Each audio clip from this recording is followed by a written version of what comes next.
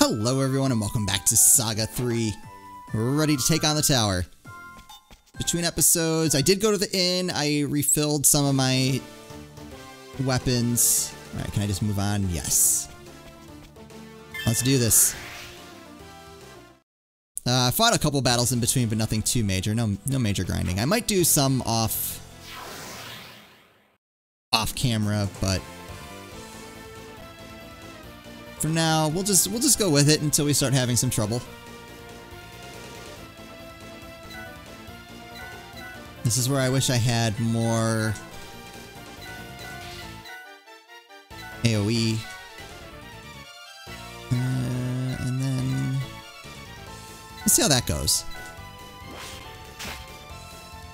That's some good damage.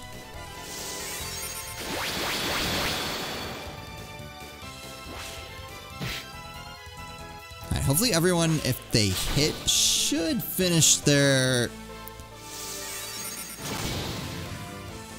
enemy off. Got some HP. Hit mouse drop parts. I don't know. I'm gonna hold off on that for now. Ooh, treasure. I don't remember there being treasure down here. Potion. What's the difference between a potion and a salve? Oh, very small and a small amount of HP. Okay. Oh, hello slime. I don't remember there being slimes. Not this early, anyway.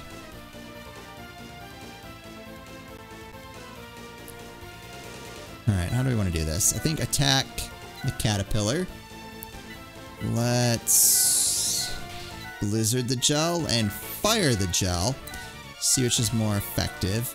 And then just have all our physical attacks just pile on the caterpillar. Perfect. Alright, so Blizzard did 8, so Blizzard is bad. Fire did 33. Fire is good. Oh, physical attacks did more than I expected. Ouch. Ow. Man, 12 damage. That is not nothing. Let's try wind. Set him on fire.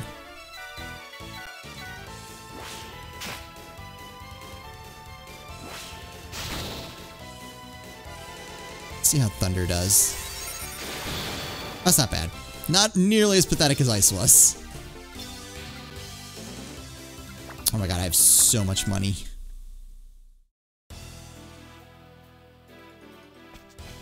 Let's go up this way. It seems like they all lead to the same place.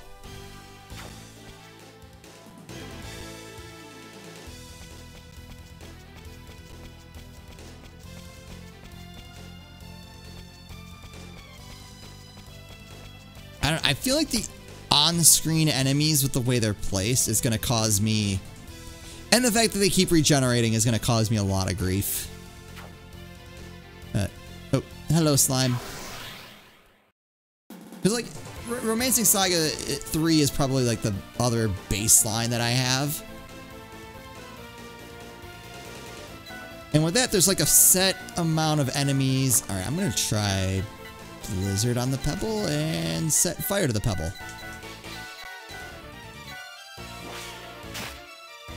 So usually once I cleared a screen, I felt pretty good that like, alright, that's all the grinding I need to do. And for the most part, that is true.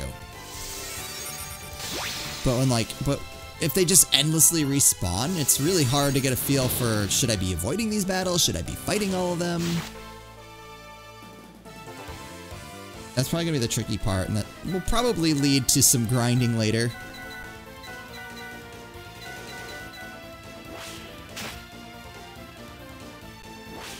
Which, so far, I would say not a problem. I'm having a good time with this.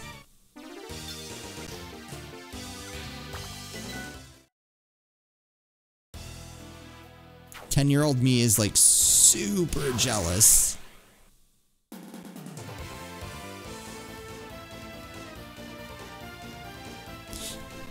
So basically, my history with this game. What did I say? That wasn't very good. That was better. Or at least my history with the original. You know, I found out about Final Fantasy Legend, like the first one, from a book called How to Win at Gameboy Games. And I'm trying to remember, like my memory is a little bit hazy. Oh, fire. Max HP up, nice. I missed that Alice's HP went up. So I don't remember which I got into first. It was Final Fantasy Legend or Final Fantasy kind of proper.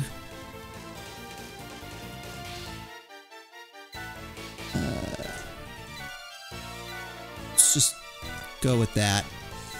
Actually, no, we don't need to do that. Let's go water the Rhino. Yeah, that's better. But I really liked what I had read about Final Fantasy Legend, like the idea of like customizing your group, and you had these characters that you got to kind of bring with you on your adventure. And I think the book even gave, no, the instruction manual gave them backstories. Hide Cap. But yeah, it was just a really neat concept of that customization, because there weren't really a lot of games that I'd played to that point that had that. I think I'm gonna give that to Hannibal.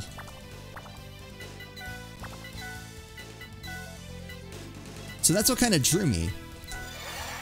And then one day, because I'm a giant nerd, I brought my Game Boy with me to school, and it was kind of like a gross day outside. So we had this thing where, like, you know, bright sunny day, you could go, like, play wherever, on the blacktop, on the grass, they didn't care. But if it had been, like, kind of raining, but it wasn't anymore, they didn't want kids dragging their muddy shoes all through the school, so they would say, like, alright, you can go outside, but you can't go on the grass. Like, you have to stay on the blacktop. So it was one of those types of days where we were stuck on the blacktop. And oh, combo fire and ice. No, fire and thunder. Fire and ice would have been really cool.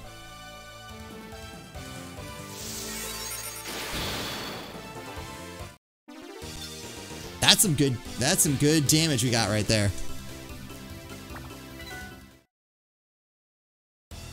So I'm out there on the playground because, like, I think at that point I was kind of into playing, I want to say soccer.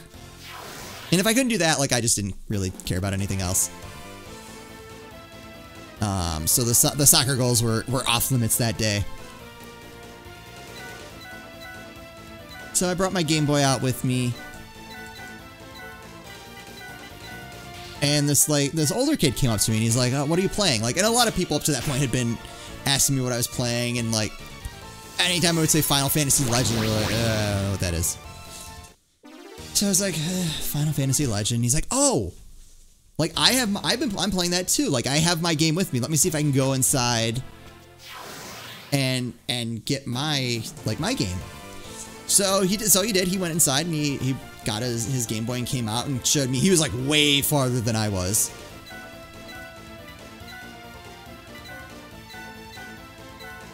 I think we set the bug on fire and attack the bug. You know, so he kind of actually helped me through Final Fantasy Legend 1. And then, so like, you know, we kind of became friends after that. And one day he brought his Game Boy with him and he's like, hey, check this out. And it was Final Fantasy Legend 3. Not really sure what happened to 2 in the middle of there. But like, I started playing it and I'm like, oh my god, this is like really cool. Like, this was like final. I think by the time that came around, I had played Final Fantasy 6. And so like, Final Fantasy Legend 3 had a lot of the things that I remember from Final Fantasy 6, where it's like you fight, you have these experience points. You know, you get stronger as you level up. there were robots in Legend 3 that there wasn't in 6, but, you know. Small details.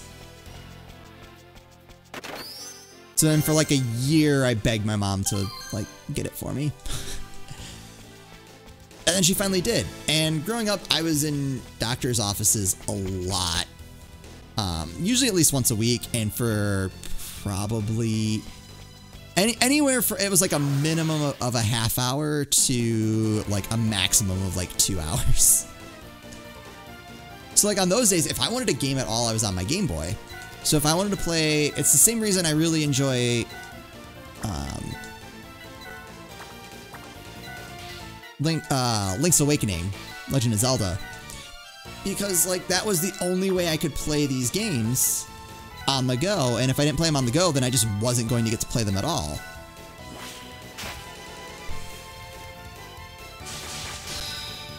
I want to see now an adventure with Ophelia and Thelonious.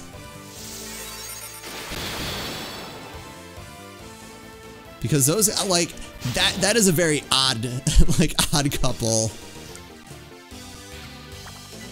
matchup.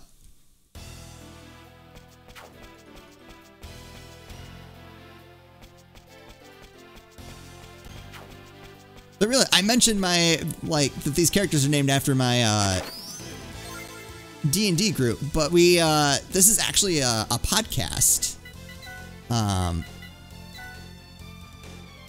that one of my friends put together, and he asked me to be part of it for season 2. I knew I was forgetting something after like the first episode of this to plug that. So yeah, I do a Dungeons and Dragons podcast called Noobs and Dragons, and it's basically my friend taking people who've never played. Oh my god, I just need to go up here. Oh, it's a boss monster. Let's just... Nope, there's no going around. This one's huge! So yeah, it's my friend kind of taking people who have never played Dungeons and Dragons before and takes them through their first campaign. So that's kind of how I got involved.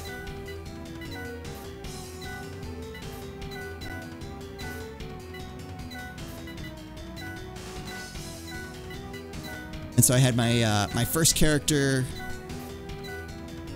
Alice, who kind of came from a game that I'd always wanted to make and just, you know, never really got around to.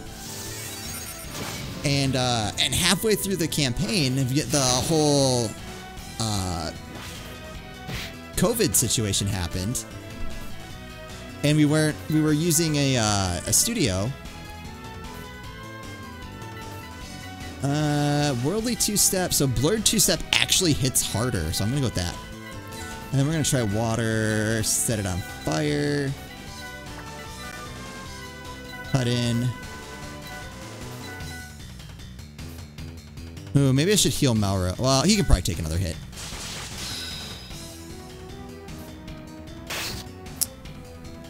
But yeah, so COVID hit, and we weren't able to get into the studio we were using, so I threw out the suggestion of, hey, let's do like a one-shot adventure. Like maybe it'll go on like a couple episodes and then see where things are. Because I mean, obviously at the beginning, no one knew what was really going to happen, how long this was going to go on for.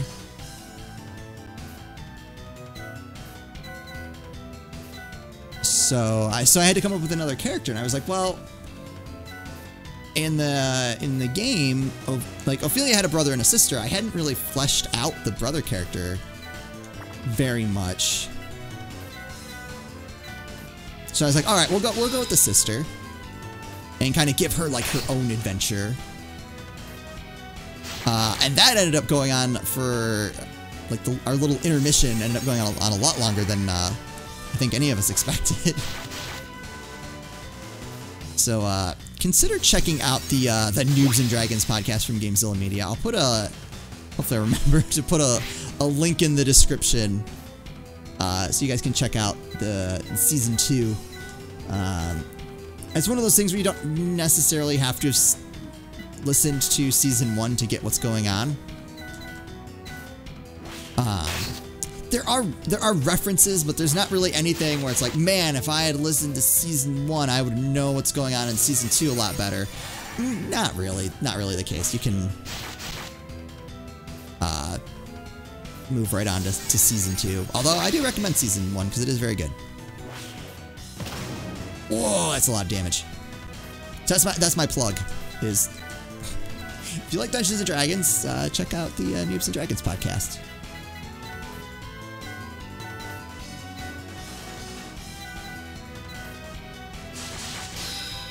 Here we go, combo.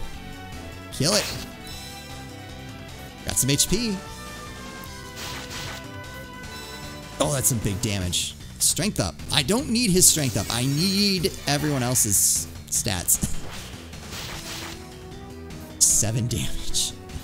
Yeah, I could definitely use 6 damage. I guess I should have paid more attention. I would have expected that to do more. Alright, blurred 2-step. Let's try Thunder and see how that does. Recover Theo. This boss did not exist in the original, by the way. I was not expecting this.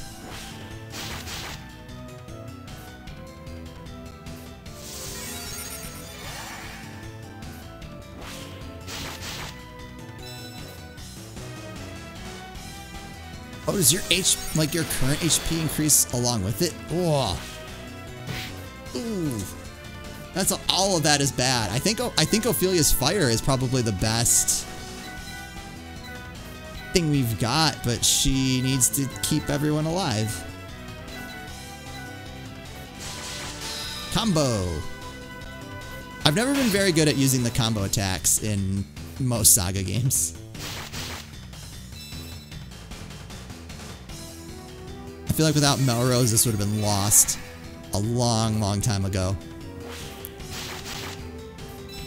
What is the point of having Hannibal up front be a tank if he doesn't actually ever get hit? Thank you. I knew that would happen. I'm like, the game is going to try to make me look stupid, but joke's on them because now I can do what I actually want to do.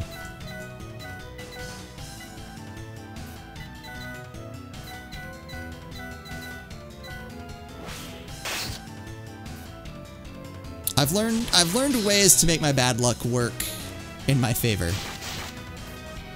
It's so much damage compared to what everyone else can do. The bonus damage is almost as much as the base. Alright, Ophelia, set this thing on fire. 16 whole damage. Ooh, okay, oh, I can take another, she can take another hit. Same play, same play. Can I maybe try a battle axe? Let's try that. Oh! Alice with the killing blow. No.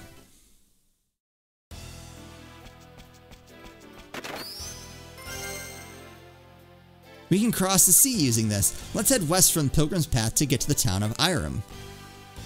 Or Irem. Okay. I like that the stuff shows up so you kind of have an idea of where to go. I was gonna say I would miss the world exploration that normally opens up right about now. But they kind of compensate for that with all these extra areas that open up. You can kind of explore and grab treasure. I think that's actually kind of better.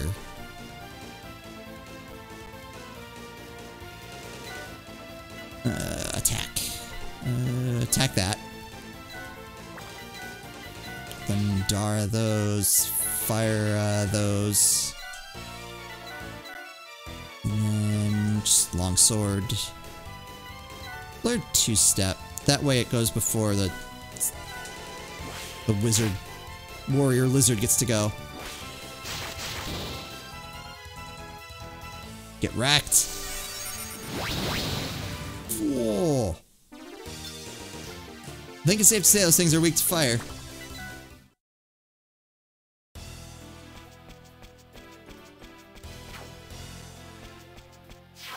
Oh, there's a hole there.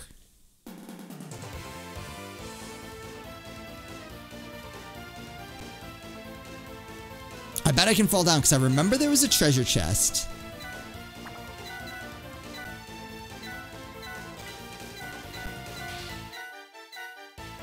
And I couldn't figure out how to get across at first glance.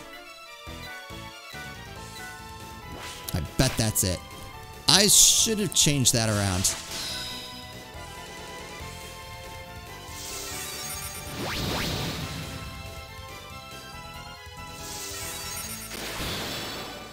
Wind magic skill up. I don't know. I'm trying to figure out what's better, a skill up or a stat up. All right, let's see. Ready, go. Oh boy. Oh yeah, that worked exactly like I thought it would. Oh, there's a fire tome. Okay, oh, that's fine. That saves me some money. So now, fire tome for Thelonious. I'm gonna take the rapier though. I don't see him using it enough to for that to make a difference.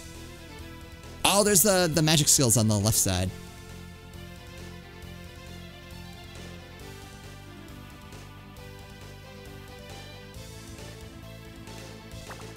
Alright, that's probably fine. Where am I now?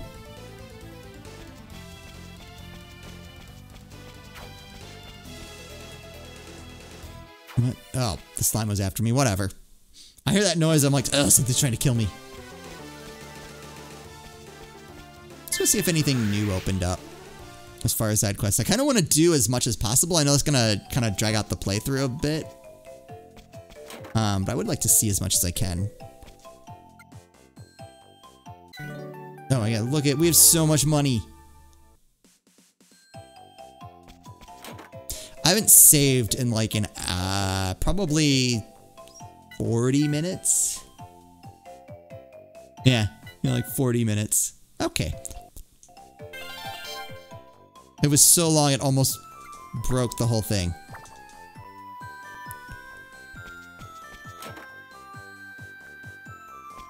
Going on here? Nope. Oh, I need to teach that spell to someone. Let's see. I don't see anything going on. The town layout is a little different. It said Muon is one of the ancient arts. Oh, that does not help. Items. Eh. I don't see it. What? Oh, there it is. A spell summons a floating island. So it's not, so it's like a key item. Oh, do I not have to teach it to anyone? That actually makes sense. Because before it was like a magic spell that you had to teach to someone. It didn't use any MP, but just someone had to have it. And I go use Muon. Oh, look at that. There we go. Irem Heights. But I can move on and go to Irem. Irem? I think it's Irem. Let's go here, see what we can buy, see what kind of quests we get.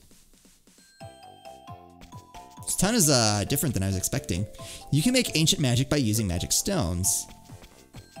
That I do remember. Item shop, what do you got? Coffee, cure sleep. Okay, paralysis, confusion, that's it. Damages a group of enemies. Okay. I'm looking for robot upgrades. Armor shop. What do you got? Another armor doesn't help. Resist sleep. I might buy one of those for everybody right now. I don't have anything else to put in those slots. Might as well. Probably should have looked at the rest of the shops first. This town, Irem, was built by Grandma. I think she might be in the magic shop if you can find it. Oh, that's right. Getting to the magic shop. I mean, obviously you can see it on the map, but it used to be a little bit of work.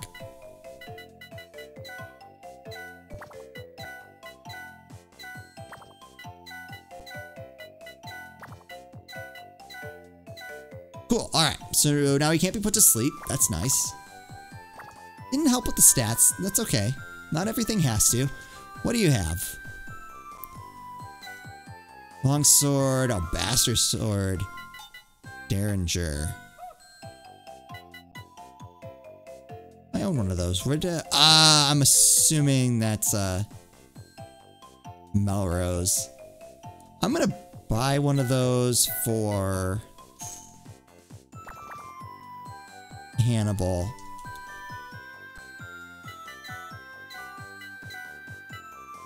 I think that's gonna be his main weapon for now. It has 50 uses, so it clearly was intended that we use it. Cronus, he lives in the biggest house here. I think first I want to see if I can find... Ow, that recharge shop. I keep being like, ooh, what's this other thing in the inn? What is the thing? Oh, the fire tome. Wow, that is getting expensive.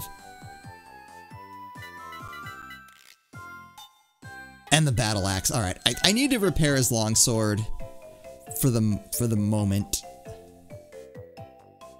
Do I? I actually don't. No, I don't. I don't want to repair that yet. I do want to repair that. I do want to repair that. That's so cheap. It's not even.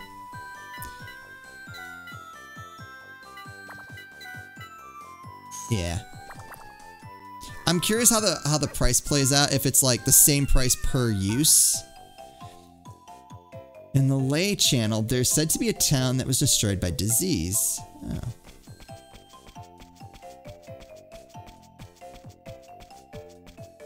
Like, is it cheaper to let things get down as low as possible and then recover them, or...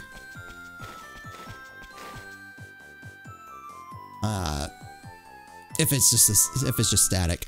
As I recall, there's supposed to be a secret passage around here somewhere. I heard this hot spring is slimming.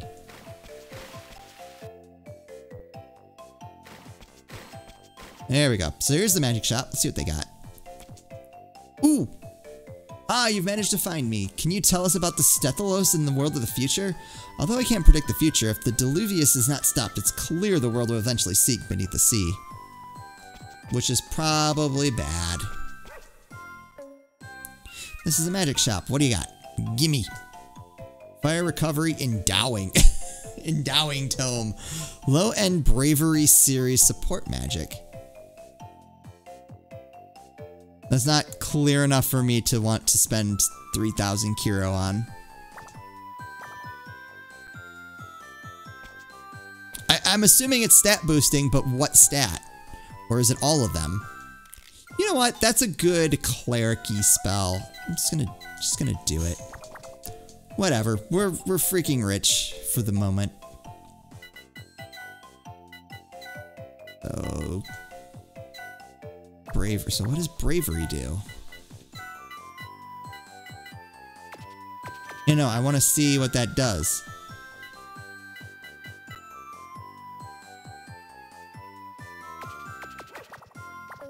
That's annoying. Just a little.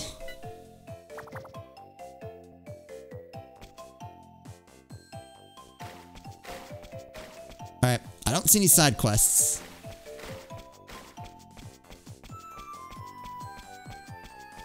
Assuming that effect is supposed to be Steam.